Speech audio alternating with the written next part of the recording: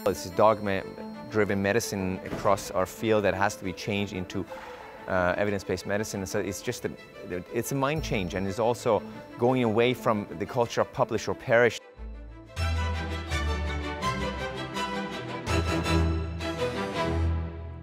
Thank you for joining me, professors.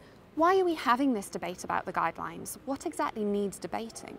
Well, I think it all comes down to not really the question of whether or not we should have guidelines. It's a question of which format and whether or not we actually want to implement the classical way of looking at it, or we want to have really high standards for how we write and implement guidelines.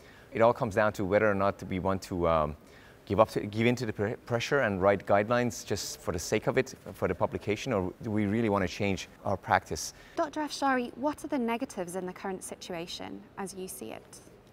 The negative aspect is that if the guidelines do not live up to the standards that should be the best standards, they may actually be misleading.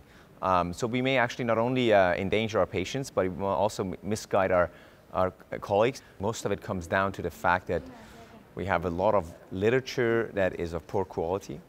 We have many traditions not based on evidence-based medicine. It's a dogma-driven medicine across our field that has to be changed into evidence-based medicine. So it's a mind change, and it's also going away from the culture of publish or perish. The fact that many institutions and academic institutions are driven by publication of academic papers without setting the standards high. One of our major issues has been how do we control the impact of conflict of interest. One of the challenges we have that some of the experts may actually be perceived of having too much conflict of interest. So this is another aspect that we need to control.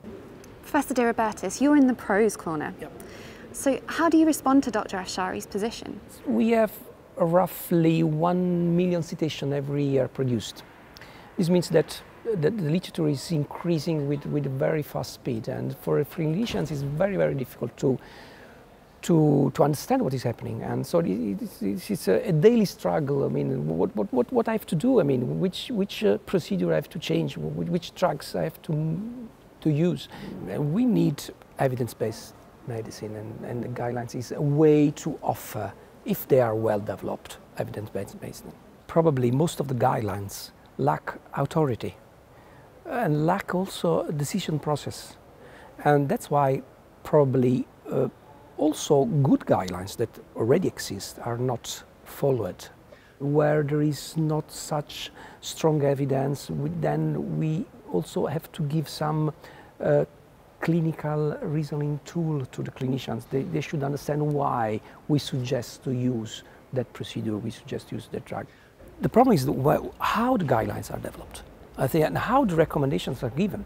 Because if recommendation is based on a very, very high level evidence, and if the benefit for the patient is very high, then that recommendation should be followed blindly, I would say. But we have few guidelines like that, few recommendations like that, because the literature is most of the time is not so strict and so clear in response. And because of that, then we have conflicting guidelines and conflicting recommendations, and then which one is actually the highest standard? Can you foresee ways that the production and implementation of ESA guidelines will change in future as a result of this debate?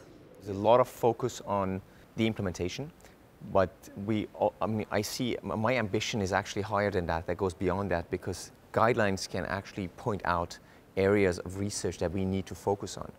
So it's not just a matter of writing documents, it's also how to use these documents to change our practices and our research, because that's the essential pillar for our existence. We're talking about $500 billion a year annually basically being wasted because of erroneous research. So it's a huge problem that we need to address, and that is my reservations about mass producing guidelines. I don't believe in mass production, I believe in higher quality.